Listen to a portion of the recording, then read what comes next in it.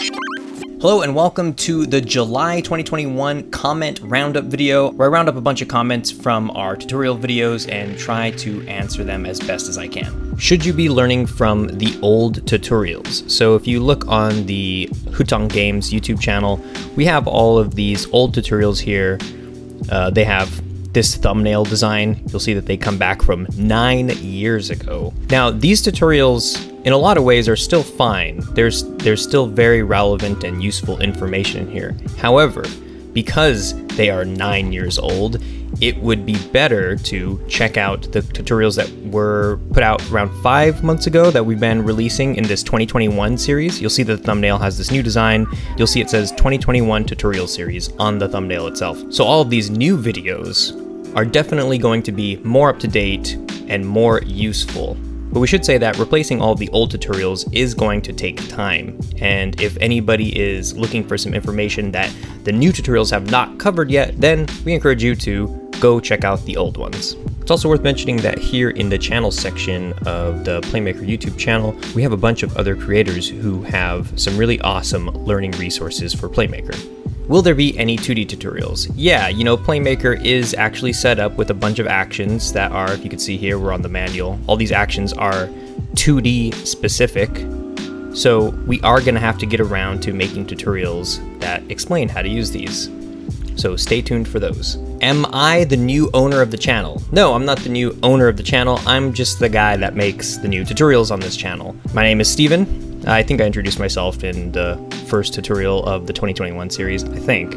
But if you didn't know, I do have my own personal YouTube channel, which is here, Steven Scott Day-Games. And on my personal channel, it's gonna be some tutorials, but mostly a lot of game dev stuff, working on my own games, going through game jams, my main sort of big project, Memories of a Spy, and some useful sort of theory videos like this Playmaker versus Bolt and Playmaker versus C# video that sort of talk about a lot of the philosophies of game dev stuff. But beware, parental discretion is advised. How do you make the UI close and open? Okay, so this should be a pretty simple one. So what I have here is the scene that you can learn how to build in our simple UI tutorial. A really simple way that I can make this menu open and close is by first creating a button. Go to UI, create a button. We'll call this open close, and put the button right here at the bottom. Select this text, and I'll call it open, and then I'll add an FSM on it, create a new state, add a global transition, UI events, UI click. So when we click here, we could then add in a activate game object, and the game object will activate will be this controls. Now you'll see that our entire menu is underneath this controls empty game object. So if I deactivated this by unchecking this box, it goes away. Right, so that's how it is enabled and disabled. So by default, I can have it turned off. And now this open close button, when I click on it, it can activate it. We'll turn off this recursive. And actually, to be honest, what we'd want is something a little bit more simple. We can actually add that transition UI click as a normal transition. Send that off over here, and we'll have that again, UI click, and send it back here. We'll get rid of this global transition. And that way, we can have two separate states using the same event to fire back and forth. And we can use this reset on exit. So it'll start here, where this will be deactivated. And then when you click, it'll send over here where it activates it. But if we click again, it'll send back here. And when it does, it exits this state. And on reset on exit, that's when it will reset this to deactivated. So let's give that a shot. Hit play. Okay, so I'm gonna hit open, and opens it. I'm gonna hit it again. So I guess what you could do is over here, you could say that this would change the text to close or something like that. But that's how you would have it open and close a menu. And consider this example a kind of a twofer, because somebody had also asked, why would you ever use normal transitions instead of global transitions? Well, if you use global transitions, like if I put the UI click up here, if I use this UI click global transition here, I would have to figure out something that wouldn't be as elegant as just being able to send back and forth between these two states. Using global transition breaks the flows of FSM because they can be fired off no matter which state the FSM is currently in. This is a very powerful tool that can easily create problems if you use it too liberally. There are some systems in which you would only want transitions to fire off under some specific circumstances or from a specific state. These cases are when you would use a regular transition, which you'll find is more often the case, kind of like in this one, so you really don't want that global transition in this case. But you'll learn to spot situations which are better suited for global transitions or normal transitions. Okay, so now somebody asked about a third-person camera. I have a really simple scene set up here. This is just a character controller that I can move around with my WASD keys, and I have the player camera back here looking at the character. And so if I hit play, you'll see that I could just move this around. Camera is static. But if we want a third-person camera, a really simple way to do that would be to grab the camera, I'm going to add FSM, and we're going to add this smooth follow action. So this is action version of Unity's smooth follow script. We're going to set this target object to our player, and we're just going to hit play so you can see what it does automatically. This is sort of right out of the box. Okay, so I'm going to move the player around, and you'll see that it just follows us very simply, and it changed its orientation right when the game started. Now that's where you can adjust these things. So we have distance, height, dampening. So with this distance, you can change how far and how close it gets. So if I move around, and then you can have this height, have like a top-down sort of thing. Okay, now that's just with movement. Right, if I take my player, this was a first-person player controller, but I deactivated the PlayerLook.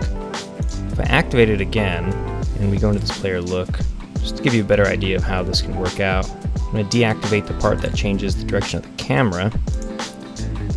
And now, so whichever direction our player is moving in, you can see that blue Z-axis arrow is always pointing forward, and our camera always sort of smoothly adjusts behind. This is a pretty great and simple, straightforward way to add a third-person camera to your character controller.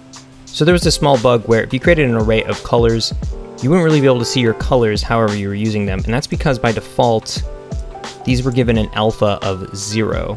You'll see that the alpha is over here to the left. All you have to do is crank that all the way over to the right, and you should be able to see your colors now. This bug will be patched in the next release. Alright, everybody's been asking about Unity's new input system. In the next update, you should be expecting some awesome new Playmaker actions. Got right here, this player input section.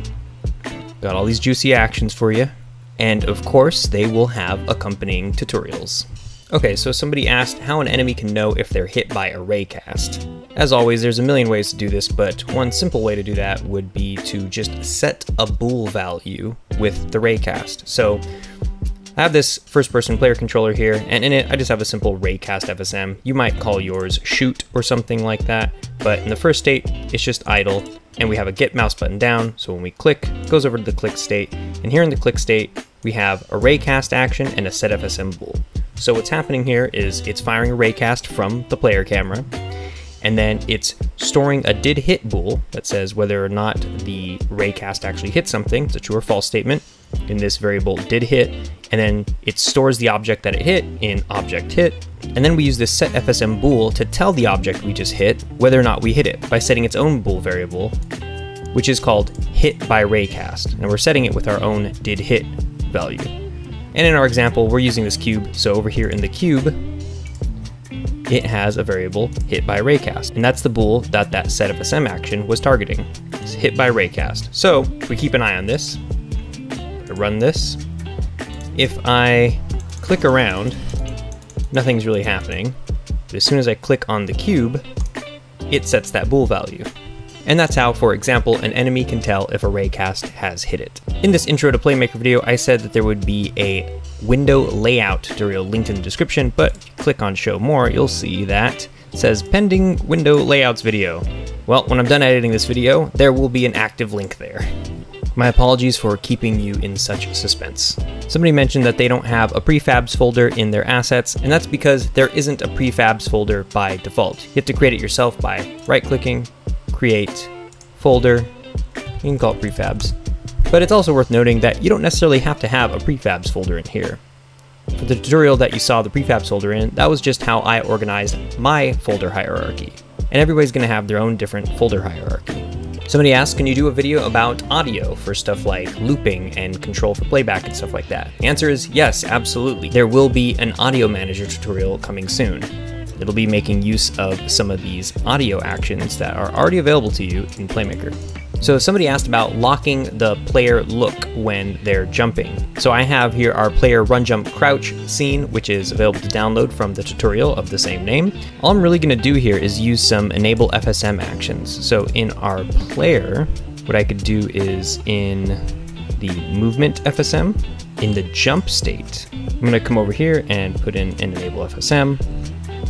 And I'm gonna be targeting our player look, and we're gonna be disabling it. And it'll reset on exit. So when we're not in this state, when we're not jumping, it'll come back here and it'll enable player look again. So let's give that a try. I'm moving around and I could move my camera. I'm gonna be wiggling my mouse. You'll see that I'm wiggling my mouse, but when I jump, I can't. And you can see my cursor still moves, but the look stays still. Enable FSM is such a simple way to enable and disable functions in your game. Somebody asked about Playfab actions for Playmaker. The first things I was able to find by just simply Googling it was this post here, which links to a GitHub that says they have a bunch of Playfab actions. And there's also this asset on the asset store that, well, I can't vouch for. It looks like it's pretty robust and has a decent rating. So there are definitely resources out there that the community has been making. Just take a look at these Google search results. And lastly, someone asked to list all of the games that were showcased in the Playmaker trailer. So in the trailer there was Grease, Hollow Knight, Invicta Beam, Last Fight, The First Tree, Zombie Killing Simulator, Inside, Combat Core, Conflict Zero, Flip and Chop, Poi or Poi, The Forest, Firewatch, The Slater, and Veilguard. Be sure to check out our other videos to learn all the various features of Playmaker. Links to more learning resources are in the description.